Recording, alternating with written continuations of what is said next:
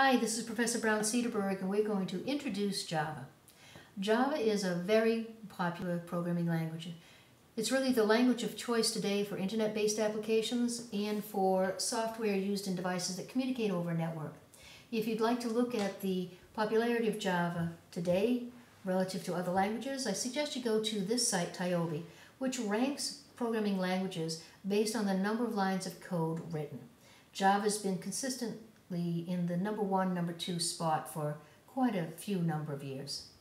Now, when we talk about Java, it has a history. It was developed in 1994 by James Gosling, and here he is.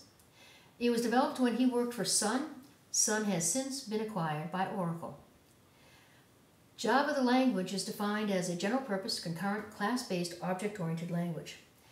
The important part of that definition is object-oriented, and we'll talk more about that later. Now, programming languages come in a lot of shapes and sizes. They can be low or high level.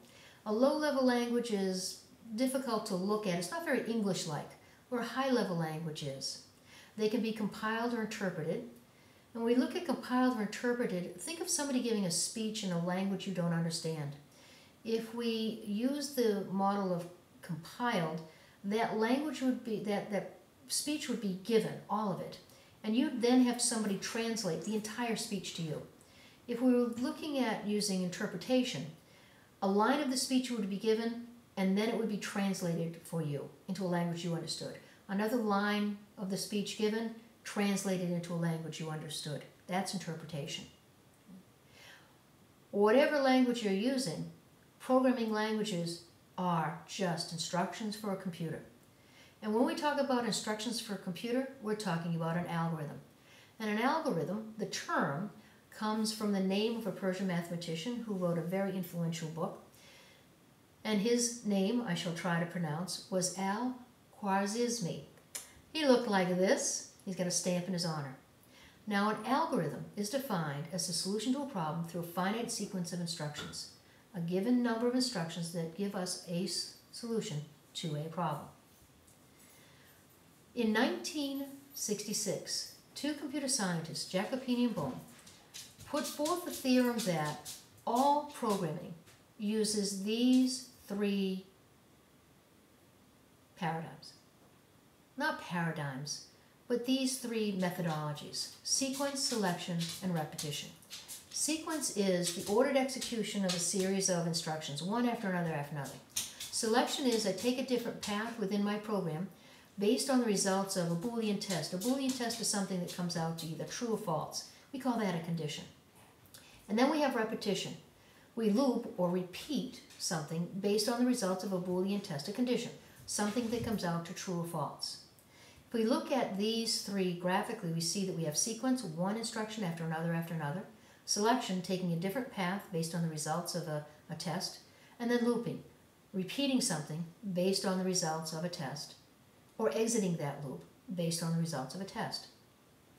Now, structured programming is an older paradigm, and what we did with structured programming is we had a hierarchy of modules. Each one had a single entry and a single exit point, and control passed downward through those modules, one after another after another. If we were to look at structured programming graphically, it looks like this. You see it's very simple. Single entry, single exit. Then we had this new way of thinking, a paradigm shift. That paradigm shift brought object-oriented programming. And object-oriented programming is something that's very difficult to describe. If I were to define it, it's a method of programming based on a hierarchy of classes and well-defined and cooperating objects. Well, what does that mean? A class is a program. So I might write a program that's called human. And that program represents all humans. I would then create a clone of that class that I would call an instance of the class, and it would be a specific human. So while all humans can do certain things, and we know certain things about humans, height, weight, and that sort of thing, each one of these specific instances would be a specific human. So we'd have a human that was 6 feet tall, a human that was 5 feet tall. So when we talk about a hierarchy of classes, classes are programs. Objects are things that are specific instances of classes. Classes define something, and then we have those specific instances of that something. We're going to talk a lot about object-oriented programming. Now, object-oriented programming uses classes, and classes are programs. In those classes I have methods. Methods are capabilities, things that can be done. In the example of a human, it would be whatever humans can do. Attributes are variables, things we know about, in this example, humans. So it would be height and weight, that sort of thing. Instances are those specific copies of humans, or whatever my class defines. If I look graphically at object-oriented programming, I see here I have instances of classes interacting with one another. Now, we're going to look at object-oriented programming with Java. Java has a number of versions, 3 of them. We are interested in the Standard Edition. The Standard Edition is what we use to do most programs. The EE, the Enterprise Edition, is for enterprise-wide applications. We're not going to get that big. And ME is for portable devices. We're not going to get that small. Now, we are going to use these 3 things, the JDK, the JRE, and an IDE. A JDK is software that lets me build my classes, my programs. A JRE lets me run them. So I need a JDK and the JRE to build and then run my programs. Now I can build and run my programs from the command line, but that's kind of kludgy. So we're going to use an integrated development environment, software, that lets us just write our programs and then call for them to be compiled and call for them to be run very easily in a point-and-click graphical environment.